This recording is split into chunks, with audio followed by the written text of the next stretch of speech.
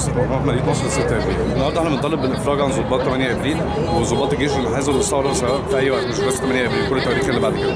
الناس دي اتقبض عليها انحيازها لمطالب الثوره، كانوا 27 واحد تم الافراج على 22.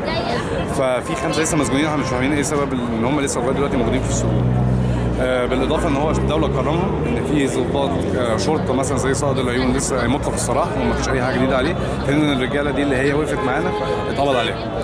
وعايزين الناس دي ترجع لشغلها تاني وتاخد مرتباتها تاني وتعيش حياه كريمه، لان ما ينفعش ابدا الناس وقفت مع مطالب الثوره تبقى مسجونه او مش لاقيه تشتغل. احنا عملنا كذا وقفه احتجاجيه بنصر على المطلب ده، بالاضافه بقى ان احنا كمان بنصعد ضد المجلس العسكري نفسه اللي كان السبب في القبض عليهم، ان احنا بنطالب ان المجلس العسكري يتحاسب بتهمه قتل الثوار وكل الاحداث اللي حصلت ما بعد الثوره. بكر الشرقاوي، عضو حركه شباب 6 ابريل بشبرا الخير. في تعنت واضح مع ضباط 8 ابريل وضباط 8 نوفمبر، ما نعرفش ليه. هل هم عشان وقفوا جنب الثوار وقفوا جنب الثوره؟ احنا عايزين النهارده عشان نرد جميل ولو جزء صغير من الجميل اللي وقفوا معانا. ضباط 8 ابريل و8 نوفمبر وقفوا معانا في الثوره. الناس دي ما سكتتش وقالت لا، قالت كلمه حق، قالت لا في فساد في المجلس العسكري وفي وفي وفي، والمجلس العسكري كان في ذلك الوقت كان بيلتف على الثوره. تمام، ونبهونا لده. هم في معلومات مبهمه عنهم، ما حدش بيدينا معلومات محدده. هم ليه موجودين لحد دلوقتي وليه ما زالوا مستمرين؟ طب ما المجلس العسكري مشي، هم ليه ما زالوا موجودين لحد دلوقتي؟ ما في علامات استفهام كتير جدا.